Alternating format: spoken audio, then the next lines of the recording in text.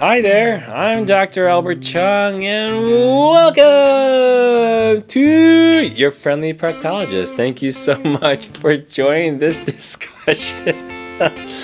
I hope wherever you are, you're dealing well, and if any chance you feel at any moment that you are alone in your suffering, just look at the comment section. You're going to see that there's so many people in the same position. Same as me. I'm in the same position as you are. And that's what the reason, or that's why this channel was developed. So the topic we want to talk about today is how do we deal with the sentinel pile after a fissure is healed? Are there any over-the-counter remedies, or what do you suggest, Dr. Chung? And before we get there, please check the description for video consultation information, Pranicura, which we'll talk a little bit more about today as well, and other products that are helpful for you that you can see. I truly appreciate your support for the channel, but let's get on with the question.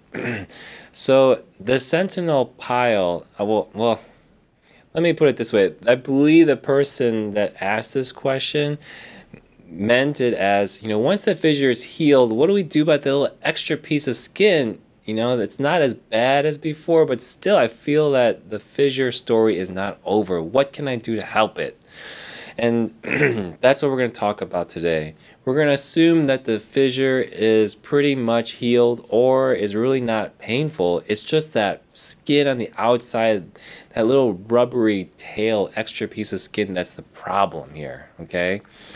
So number one is the skin tag is inflamed, and that's because of the fissure. If the fissure wasn't there, the sentinel pile would not exist. So healing the fissure is always number one, because if it's still there, that sentinel pile doesn't have a reason to go away.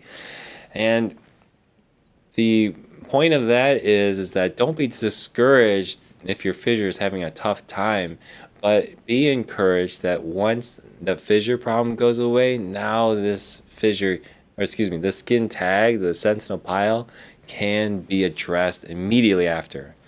So the number one is keep your habits going to heal that fissure, because it's also going to help with the sentinel pile. The second thing I would say is if you saw your doctor and you have some steroid cream, that's going to be helpful, because steroids in general decrease inflammation, and that's why he's hard and rubbery and getting in the way and causing pain. So if you can cause that inflammation to go down, then you may have some good results. And I always suggest people take this or use the steroid cream about 3 times a day. Definitely put it on right before bed so you can get the effect. The medication will be working all night. All right, what else can you use? Well, any other over-the-counter creams? Well, yeah, things like Pranicura, things like Preparation H, Desitin, or Calmoseptine can be very helpful. Things like Pranicura can be useful because they've got the menthol action in there. And these creams, the heavier ones being the barrier creams, they are great because they can provide a long-lasting lubrication there, right? You don't need a lot, just a small dot just on the outside of your anus. You don't need all your butt cheeks just smeared with cream, but just a little bit of amount there can cause some cooling effect, possibly numb it up a little bit for you. And the other thing it provides, like I said, it doesn't just wash away with maybe 5 minutes of walking. It still will hang around there, so it doesn't irritate you as much. What's another strategy? Another strategy is to try not to touch it, okay? The reason being is that the more you wipe, the more you scratch at it, that guy is already inflamed and pissed off. So you don't want to give it more of a reason to complain, right? And the more you mess with it, the more it's going to stay swollen and not really get that chance to calm down. Because I'm hoping that this guy doesn't irritate you all day long, but especially after a problem, you feel like for a half hour, an hour or so, like, oh, that guy is just really in the way. I can't really move very well. I can't sit very well.